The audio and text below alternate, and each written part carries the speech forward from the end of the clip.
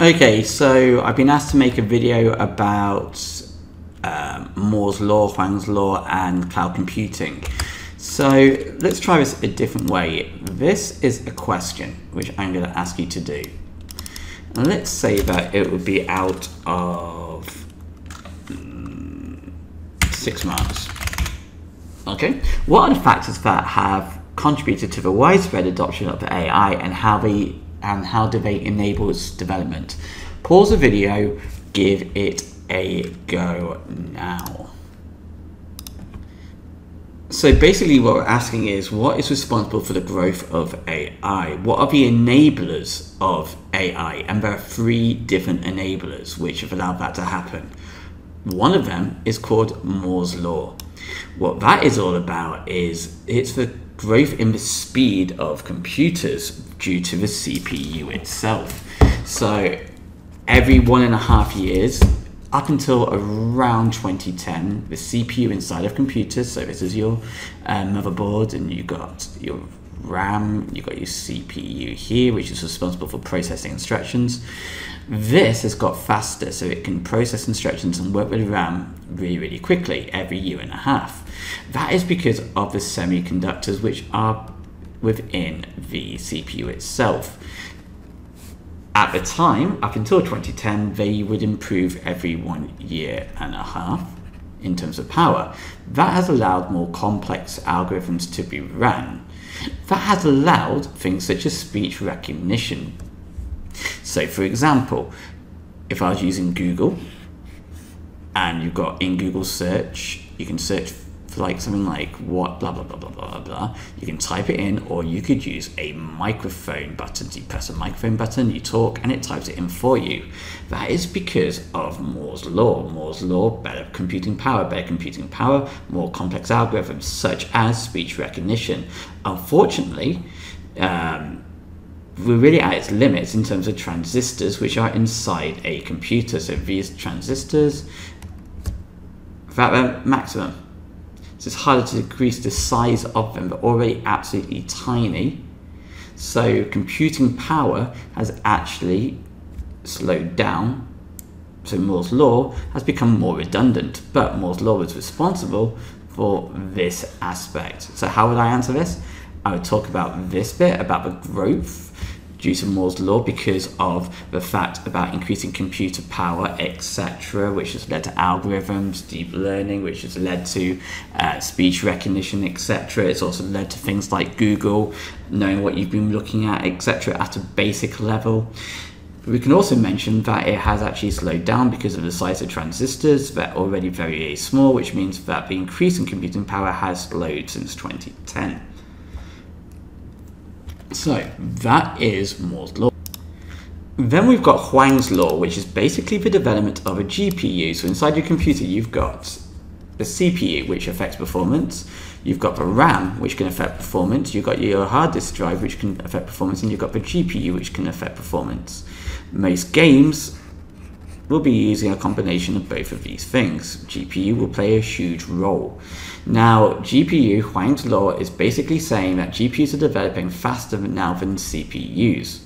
That is because GPUs can run parallel calculations, parallel tasks. CPU can only do one task at a time, so it fetches, decodes, and executes an instruction, so it's pretty limited. Whilst GPU can do multiple of these at the same time, which allows really high complex games to be played, it allows video processing, image processing to be done, and both image and video processing like facial recognition, etc., plays a huge role in AI.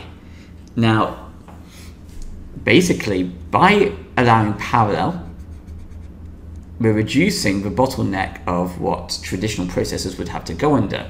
Originally, as it's one at a time, imagine you had a doctor's surgery, so you had a doctor there and you had one person at a time lining up to get in. That would take time, but imagine if the doctor could see multiple people at once. The bottleneck, as in the queue, will die down. And that is basically the GPU in itself. The GPU improves the processing, which reduces the bottleneck, which then allows more advanced AI to take place, so taking advantage of the performance. Whereas CPU, if we want to improve CPU, we would simply add more transistors, but we're tiny at the moment. For GPU, it won't work like that. For GPU, it's about the techniques, the algorithms, the methods of how it works. And because it can be pushed really, really hard, it allows for more advanced things to take place, which means it's got more room to grow than CPU, which is all about just adding more transistors where we can't really anymore. Based on that, GPU allows faster training of deep learning, which again allows for higher accuracy of AI systems. So it's faster to train deep learning models. You can have deep learning models in CPU, so in Moore's law, but they're limited and it takes a long time to train. It takes a long time to train because it can only deal with one process at a time. And even that is the speed of this process being facial code executed is at its limits because of the transistors. GPUs come along and said, this isn't as important anymore. We can run multiple instructions at the same time in parallel using the advanced techniques. These techniques can be improved even further, so there's room for us to grow. So we're great for things like image and video processing, which is vital for certain AI systems. No more bottleneck, happy days.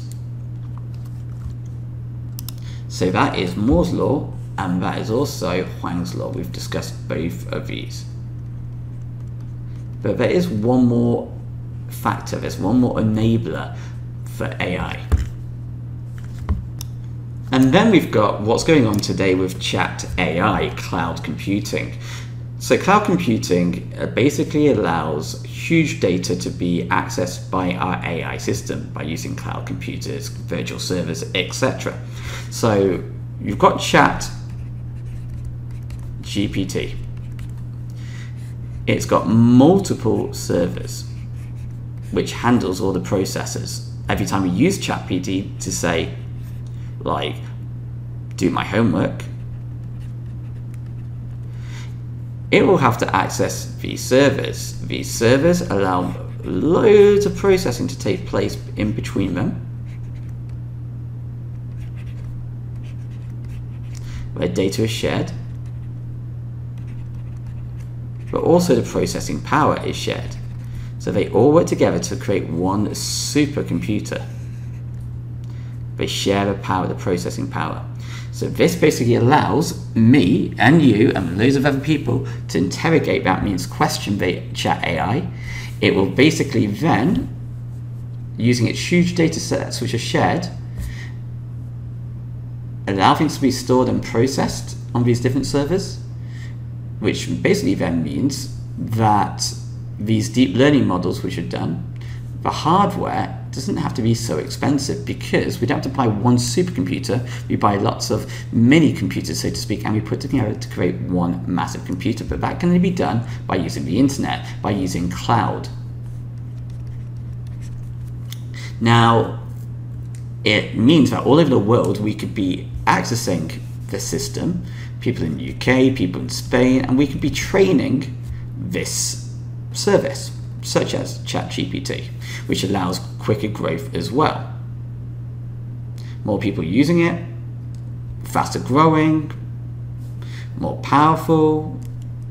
It can be accessed by many different types of devices, so for example smartphones, etc. Using this data here, so remember ChatGPT is just one website. There are many different websites and apps being developed which will use ChatGPT's service. So for example, Google Spreadsheets are starting to use ChatGPT. Microsoft Bing, which is a different service altogether, which is going to be using these servers. They're all going to be connected together using cloud. So the search engine of Bing is going to be using ChatGPT AI.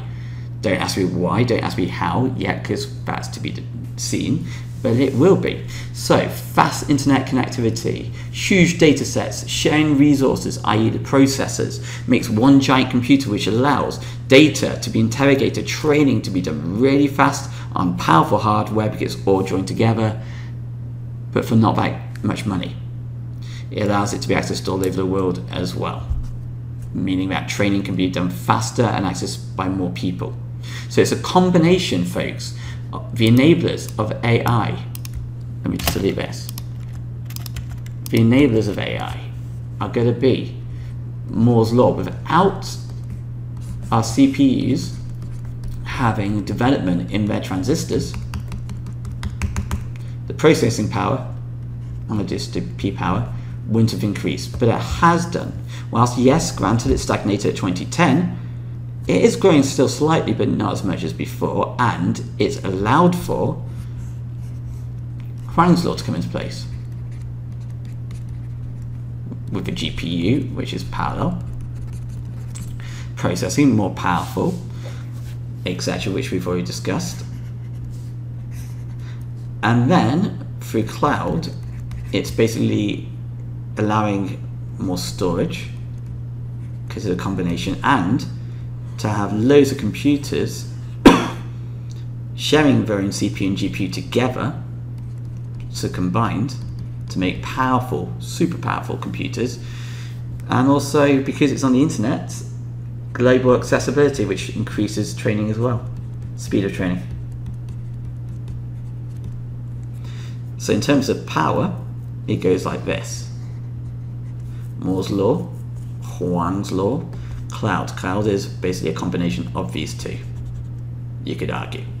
Huang's law, faster than and more powerful than Moore's law because of the parallel processing, etc. It's not limited by the transistors.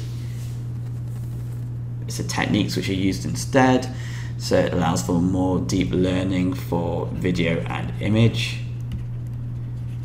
Moore's law is used, was the original starter, you can say, for like voice recognition, etc.